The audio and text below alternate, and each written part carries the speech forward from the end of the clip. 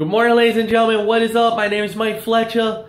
Yo, guys, big news coming out of the UFC. Rafael dos Anjos is out of UFC 196. Apparently, an injury occurred last week. He is not going to fight Conor McGregor now. UFC is scrambling to find a replacement. As soon as we get more information, I will have it for you guys very soon. Rafael dos Anjos, the reigning, the defending lightweight champion of the world, is out of UFC 196. When we get more details, stick it right here. Hopefully, I'll have some news later on in the day. Till then, Mike Fletcher, you know the routine. How's the hand pounds? I'm out.